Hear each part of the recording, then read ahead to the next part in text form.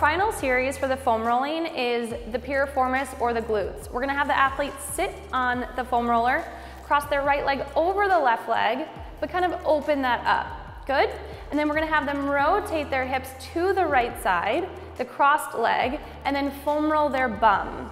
We wanna make sure that you're not too open here and that you're really just getting the butt area.